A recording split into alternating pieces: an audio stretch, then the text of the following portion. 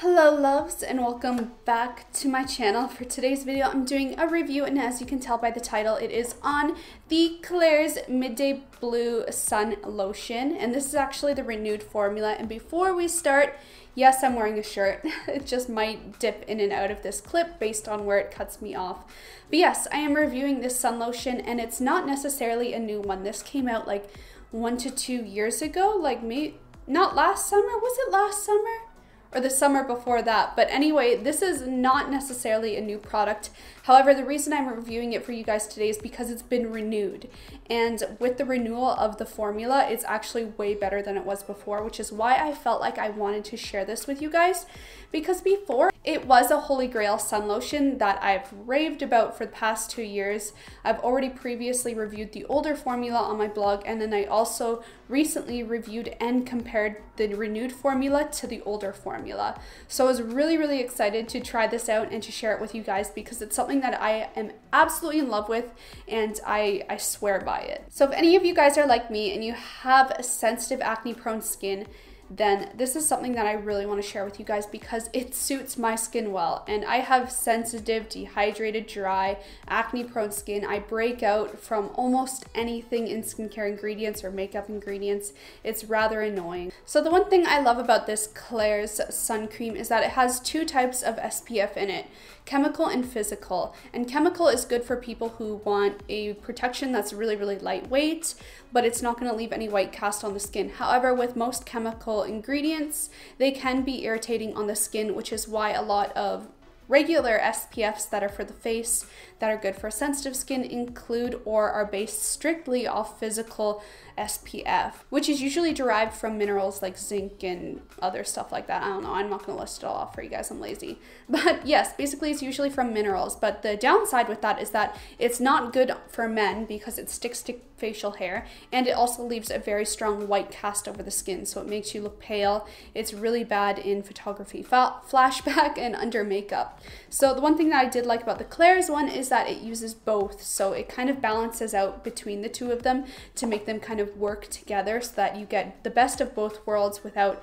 one being too heavier in retrospect to the other. Now the downside with that is that the original formula did cast a bit of a white cast on the skin, so it made it look a little bit brighter. So that is one thing that they fixed in the new formula, so it doesn't have as much of that white cast effect, which is something I immediately noticed.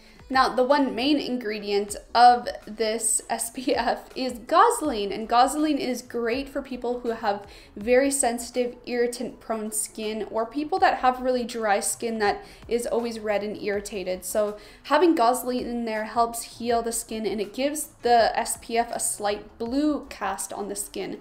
And it doesn't really look like blue on the skin when you apply it. It kind of has this brightening and illuminating effect. So it doesn't make you look paler necessarily, but it just gives a glow to the skin that I think is really lovely. Now, something else that they really improved about the formula is the texture. And I didn't have a huge problem with the texture with the original formula, but a lot of other people did, surprisingly.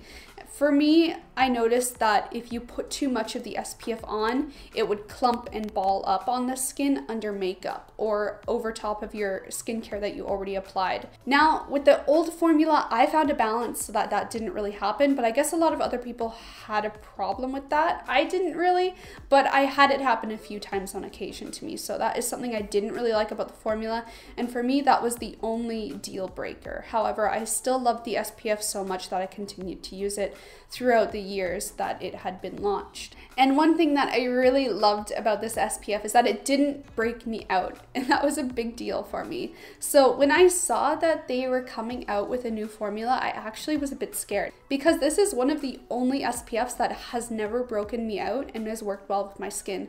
Every other SPF I have tried other than the Cosrx Aloe Soothing one has broken me out at some point. And the Biore one hasn't really broken me out much, the Biore Watery Essence one, except for 1 month, like a year ago, it broke me out a bunch, but then it didn't. I don't know. So I guess my skin hates it or loves it at times. It's really weird. But with the Klairs one, it's never broken me out. So I was a bit skeptical to try out the new formula, but to my surprise, it worked even better with my skin. Like, it's a lot more hydrating. It doesn't crumb up under the skin. The texture is really buttery smooth.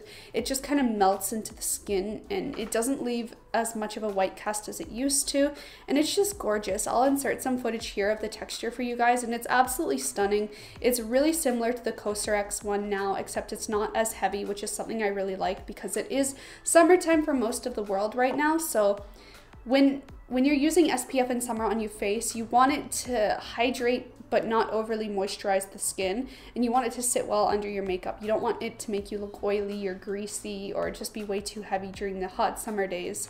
So this, I feel like, is just such an improved version of the formula that it really has been absolutely perfected. Now, of course, it does still have physical ingredients in there for the SPF, so if you are a male and you have facial hair, there is a chance it might stick to your facial hair, so you might have to be really careful when you massage it into your skin, or make sure you have a shaved face.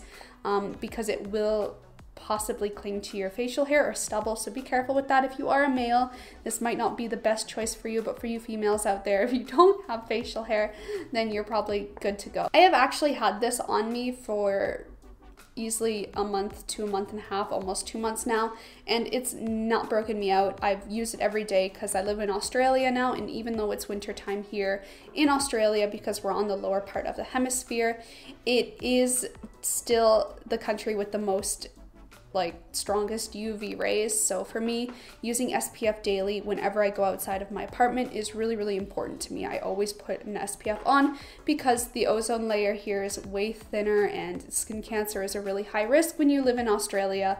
So this is something I strictly use every day, and it's not broken me out. It does what it needs to do. It keeps my skin hydrated, doesn't clump under my makeup, doesn't make me look ghostly white, even though I already am pretty ghostly white. So I absolutely love it. I hope that this review video was able to clarify a few things, or for anyone who was wondering my opinion on the renewed formula, I hope it helped you out. If you guys want to see a detailed review and comparison on the two SPFs, the older formula and the renewed one, then check out the blog post down below in the description box, because I already did a blog post comparison review on the two formulas, so you can definitely check that out. Remember to thumbs up this video if you enjoyed it or if it helped you out, because it seriously helps me out. Comment down below if you guys have tried the new formula and let me know what you think. I want to hear your guys' opinion too, because this is a holy grail product of mine and I really love it. And of course, remember to subscribe if you guys want to see more review videos. I do a ton of reviews here on my channel, and I also do makeup tutorials. And on that note, if you want to see how I got this look, then you can subscribe to see that, because that look will be in the next video. I love you guys so much, and thank you for watching, and I'll see you next time. Bye!